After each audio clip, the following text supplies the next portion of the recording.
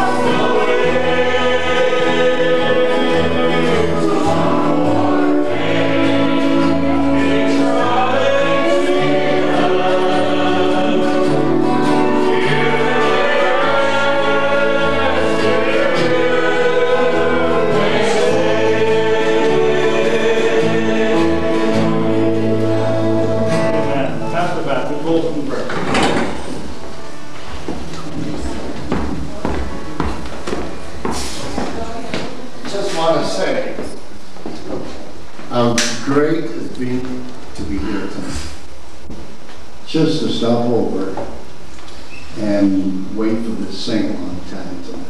Where could we spend more valuable, precious time than that we've spent it tonight? Wayne and Gurrin and those who've got it together. I see you've got a good thing going. I think you should do it monthly or every 2-3 weeks. Fantastic singing. Well, they're gone, so you get the high spots here today. Join your testimony in your song with all the others that have sung here tonight.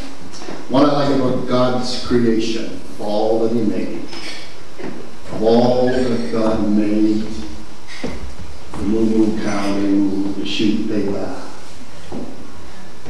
and all the rest of them had their way of doing it, which you know, of all God's creatures that he made, there's only man that can smile. And we have a very pleasant crowd here tonight. Smile. Show your teeth. You got no teeth, show your gum. It's nice to be able to smile.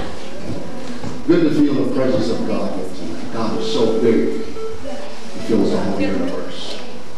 So small, he lives on the inside of you and I. And I want to commend you tonight for such a swell job done in this building. And outsiders that have come in tonight maybe would have never gone to your church, but are here tonight. And I believe you're reaching them in this avenue. Let's dismiss the prayer. Father, we thank you for the goodness of God toward the children of men. We thank you for the young men and young couples and all of us as we are for this beautiful gathering tonight. The sense of your presence, the anointing of God, the anointing that breaks every yoke. Dismiss us with your blessing now. Lord, help us to let our lower life be burning, which have suffered every day of our lives. May the blessing of God the Father, God the Son, and God the Holy Ghost be with us now and until Jesus return. In your name I pray. Amen.